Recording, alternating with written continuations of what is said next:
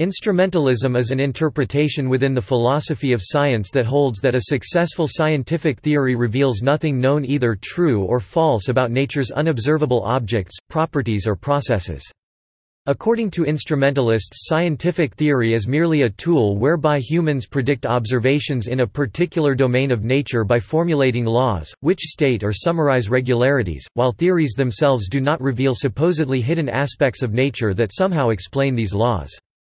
Initially a novel perspective introduced by Pierre Duhem in 1906, instrumentalism is largely the prevailing theory that underpins the practice of physicists today, rejecting scientific realism's ambitions to uncover metaphysical truth about nature. Instrumentalism is usually categorized as an anti-realism, although its mere lack of commitment to scientific theories realism can be termed non-realism. Instrumentalism merely bypasses debate concerning whether, for example, a particle spoken about in particle physics is a discrete entity enjoying individual existence, or is an excitation mode of a region of a field, or is something else altogether. Instrumentalism holds that theoretical terms need only be useful to predict the phenomena, the observed outcomes. Instrumentalism is a variety of scientific anti-realism. History. British empiricism. Newton's theory of motion, whereby any object instantly interacts with all other objects across the universe, motivated the founder of British empiricism, John Locke, to speculate that matter is capable of thought.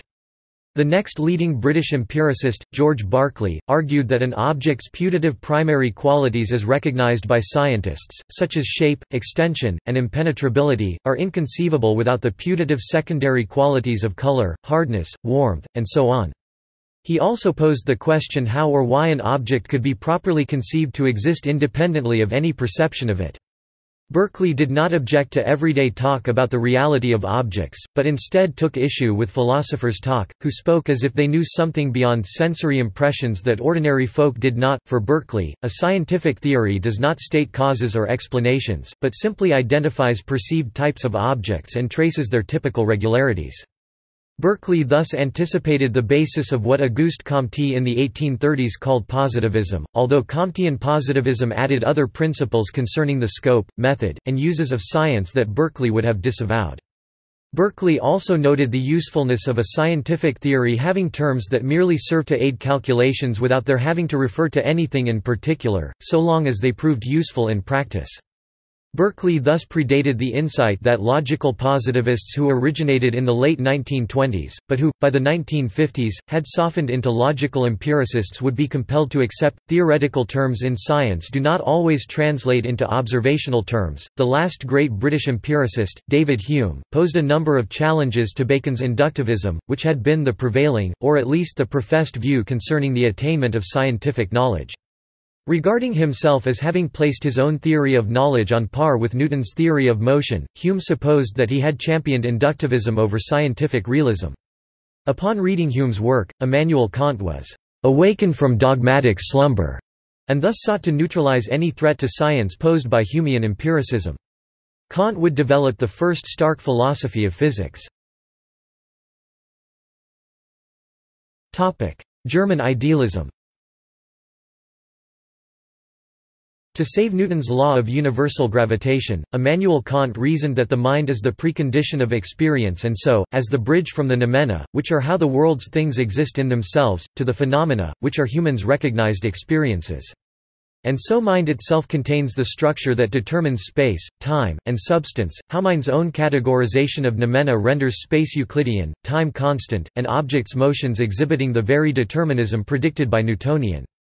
Kant apparently presumed that the human mind, rather than a phenomenon itself that had evolved, had been predetermined and set forth upon the creation of humankind. In any event, the mind also was the veil of appearance that scientific methods could never lift. And yet the mind could ponder itself and discover such truths. Kant's metaphysics, then, transcendental idealism, secured science from doubt, and yet discarded hope of scientific realism. Meanwhile, it was a watershed for idealist metaphysics, and launched German idealism, most influentially Hegel's absolute idealism or objective idealism, or at least interpretations, often misinterpretations, and political misuses, of it. Logical empiricism. According the mind virtually no power to know anything beyond direct sensory experience, Ernst Mach's early version of logical positivism empirio-criticism verged on idealism. It was alleged to even be a surreptitious solipsism, whereby all that exists is one's own mind. Mach's positivism also strongly asserted the ultimate unity of the empirical sciences. Mach's positivism asserted phenomenalism as to new basis of scientific theory, all scientific terms to refer to either actual or potential sensations, thus eliminating hypotheses while permitting such seemingly disparate scientific theories as physical and psychological to share terms and forms. Phenomenalism was insuperably difficult to implement, yet heavily influenced a new generation of philosophers of science, who emerged in the 1920s while terming themselves logical positivists while pursuing a program termed verificationism. Logical positivists aimed not to instruct or restrict scientists, but to enlighten and structure philosophical discourse to render scientific philosophy that would verify philosophical statements as well as scientific theories, and align all human knowledge into a scientific worldview, freeing humankind from so many of its problems due to confused or unclear language. The verificationists expected a strict gap between theory versus observation, mirrored by a theory's theoretical terms versus observable terms. Believing a theory's posited unobservables to always correspond to observations, the verificationists viewed a scientific theory's theoretical terms, such as electron, as metaphorical or elliptical at observations, such as white streak in cloud chamber. They believed that scientific terms lacked meanings unto themselves, but acquired meanings from the logical structure that was the entire theory that in turn matched patterns of experience. So by translating theoretical terms into observational terms and then decoding the theory's mathematical, logical structure, one could check whether the statement indeed matched patterns of experience, and thereby verify the scientific theory false or true. Such verification would be possible, as never before in science, since translation of theoretical terms into observational terms would make the scientific theory purely empirical, none metaphysical. Yet the logical positivists ran into insuperable difficulties. Moritz Schlick debated with Otto Neurath over foundationalism—the traditional view traced to Descartes as founder of modern Western philosophy—whereupon only non-foundationalism was found tenable. Science, then, could not find a secure foundation of indubitable truth. And since science aims to reveal not private but public truths, verificationists switched from phenomenalism to physicalism, whereby scientific theory refers to objects observable in space and at least in principle already recognizable by physicists. Finding strict empiricism untenable, verificationism underwent liberalization of empiricism. Rudolf Carnap even suggested that empiricism's basis was pragmatic. Recognizing that verification—proving a theory false or true—was unattainable, they discarded that demand and focused on confirmation theory. Carnap sought simply to quantify a universal law's degree of confirmation—its probable truth—but, despite his great mathematical and logical skill, discovered equations never operable to yield over 0 degree of confirmation. Karl Hempel found the paradox of confirmation. By the 1950s, the verificationists had established philosophy of science as subdiscipline within academia's philosophy departments. By 1962, verificationists had asked and endeavored to answer seemingly all the great questions about scientific theory. Their discoveries showed that the idealized scientific worldview was naively mistaken. By then the leader of the legendary venture, Hempel raised the white flag that signaled verificationism's demise. Suddenly striking Western society, then, was Kuhn's landmark thesis, introduced by none other than Carnap, verificationism's greatest firebrand. Instrumentalism exhibited by scientists often does not even discern unobservable from observable entities. Historical turn. From the 1930s until Thomas Kuhn's 1962 The Structure of Scientific Revolutions, there were roughly two prevailing views about the nature of science. The popular view was scientific realism, which usually involved a belief that science was progressively unveiling a truer view, and building a better understanding, of nature. The professional approach was logical empiricism, wherein a scientific theory was held to be a logical structure whose terms all ultimately refer to some form of observation, while an objective process neutrally arbiters theory choice, compelling scientists to decide which scientific theory was superior. Physicists knew better, but, busy developing the Standard Model, were so steeped in developing quantum field theory, that their talk, largely metaphorical, perhaps even metaphysical, was unintelligible to the public, while the steep mathematics warded off philosophers of physics. By the 1980s, physicists regarded not particles, but fields as the more fundamental, and no longer even hoped to discover what entities and processes might be truly fundamental to nature, perhaps not even the field. Kuhn had not claimed to have developed a novel thesis, but instead hoped to synthesize more usefully recent developments in the philosophy of science.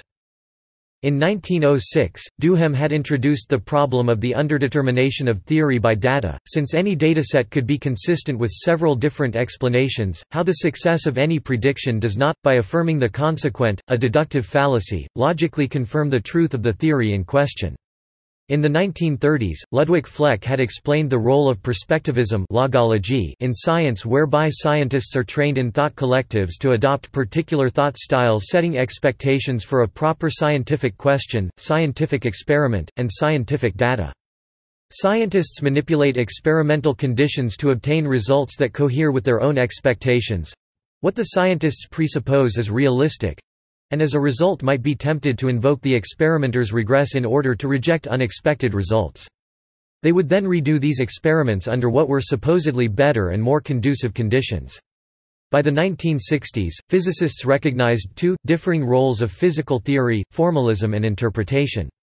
Formalism involved mathematical equations and axioms that, upon input of physical data, yielded certain predictions. Interpretation sought to explain why they succeeded.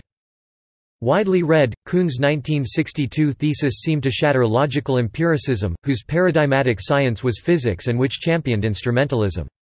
Yet scientific realists, who were far more tenacious, responded by attacking Kuhn's thesis, perennially depicted thereafter as either illuminated or infamous. Kuhn later indicated that his thesis had been so widely misunderstood that he himself was not a Kuhnian.